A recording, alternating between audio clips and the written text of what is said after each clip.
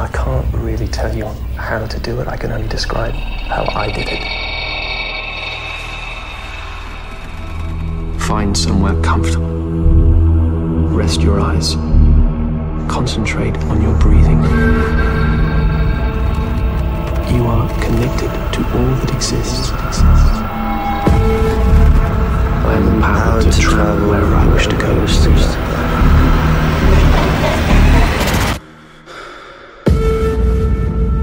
So, astral projection allows you to contact spirits who aren't in our world.